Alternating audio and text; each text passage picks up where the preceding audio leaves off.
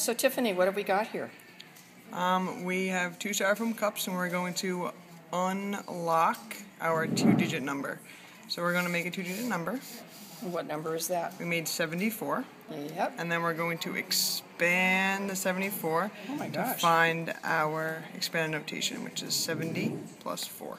Great. How do you use this with kids? First, the kids will have to make any 2-digit number they want. So they made 35, and then they'd have to write the expanded notation next to the 35 on their paper, so they have their addition sentence, and then they would use this to self-check themselves. That's great. Thank you.